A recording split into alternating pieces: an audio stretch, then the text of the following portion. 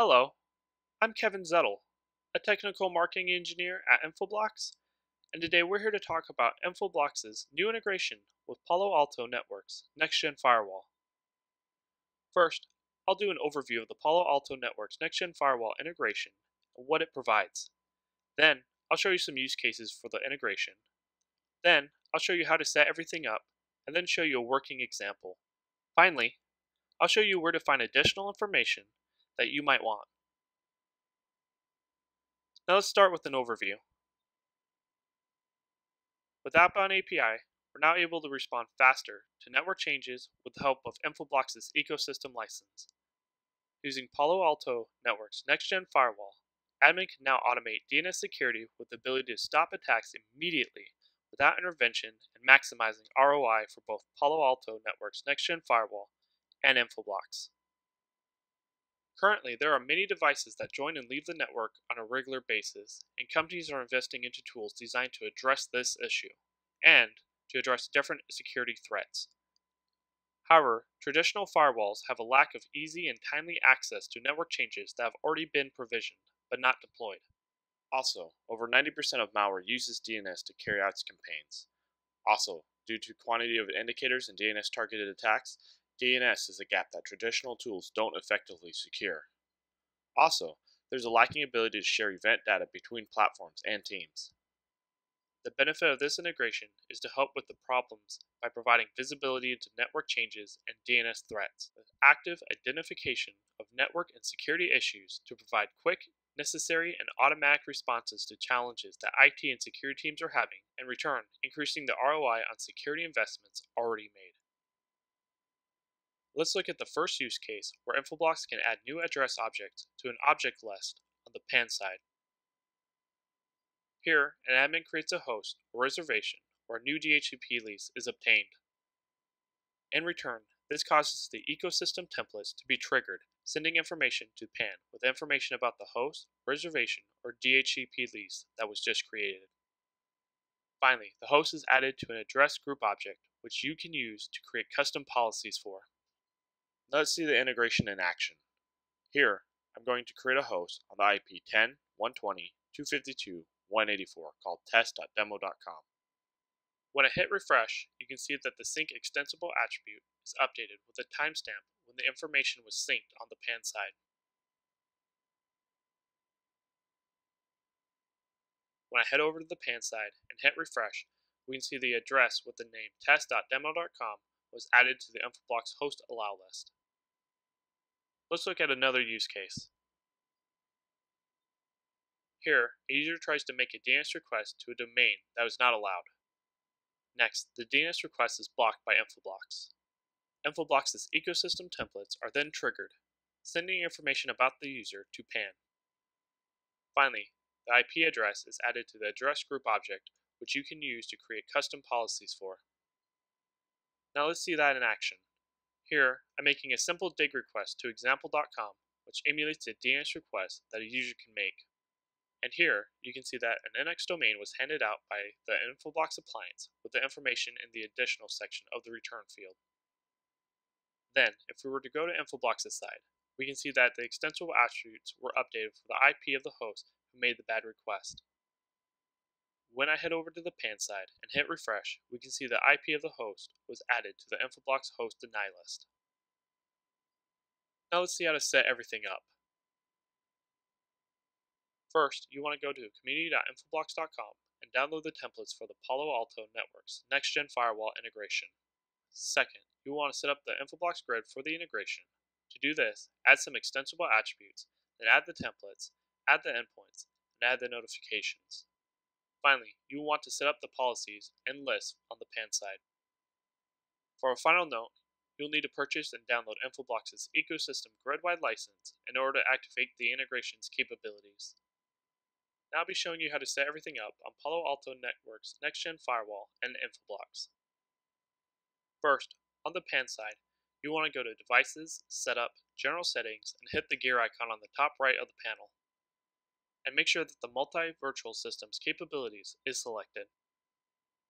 Next, go to Objects, Addresses, and create a dummy address so you can create an address group. In this case, I create an address 10.0.0.0/32.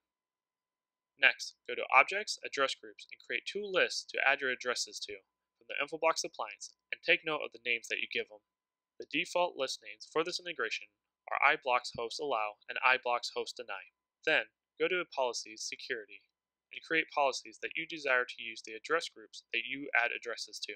In this demo, I've created two default policies called iBlocks allow hosts and iBlocks deny hosts that allow and block the address depending on the list they are in. Now I'll be showing you how to set everything up on Infoblox's side. First, you want to go to Administration, Extensible Attributes, and here you want to create 4 extensible attributes.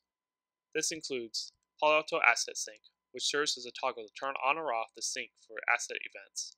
Palo Alto Asset Sync That, which updates with the timestamp on an asset event. Palo Alto Security Sync, which serves as a toggle to turn on or off the sync for security events.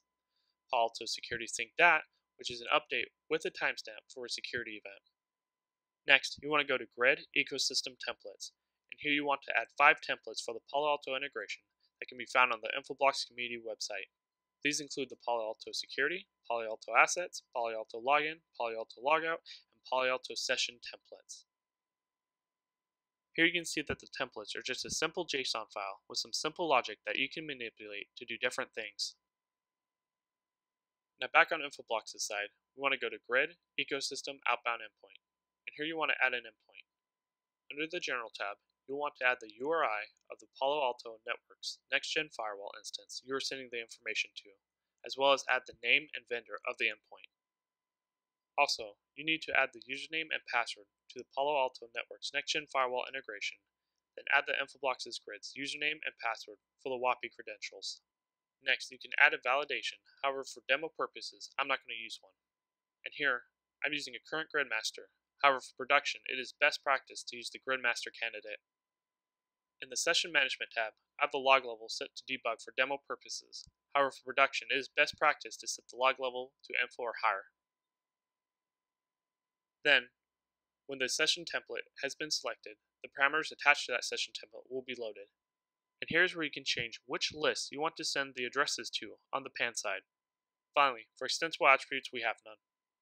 Next, you want to go to Notification and add notifications for the events. And here you can decide what type of events you want to have trigger the ecosystem templates. A notification is the way we connect the template and the endpoint to the grid using some simple rules. Under the General tab, you want to create a name for the notification and select the name of the targeted endpoint that you are using. In this case, I'm using the Palo Alto endpoint that I just showed. Then, under the Rules tab, you can set the rules you want to have trigger the template. In this case, DNS RPZ events with a rule name that contains local.rpz will trigger the template. Under RPZ and ADB events, you have an additional tab called Deduplication. Here, you want to enable RPZ event deduplication to avoid triggering the template for the same event more than once. For demo purposes, I'm not going to be activating deduplication. Under the Templates tab, you can decide which templates you want to have triggered when an event that matches the rule occurs. Here you'll see that once it is selected, that the instance variables that are attached to the template are shown, and here's where you can decide what to set the instance variables to. In this case, we don't have any instance variables.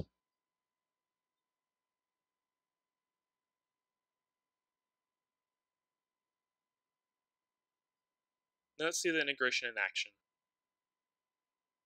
Here, I'm showing you that there is no host added to the Infoblox appliance, and there are no addresses added to the pan side. Then, I'm going to be adding an IPv4 reservation with the IP of 10.120.252.183.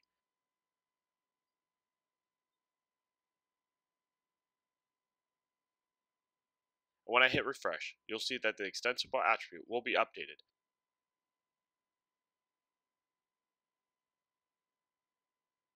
Then, on the pan side, you can see that the IP was added to the Infoblox host allow list when I hit refresh. Now I'm going to add an IPv4 host with the name test.demo.com and an IP 10.120.252.184.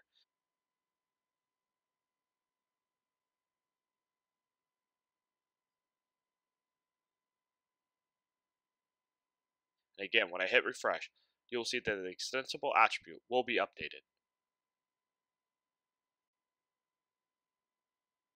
Then, on the pan side, you can see that the test.demo.com was added to the Infoblox host allow list when I hit refresh.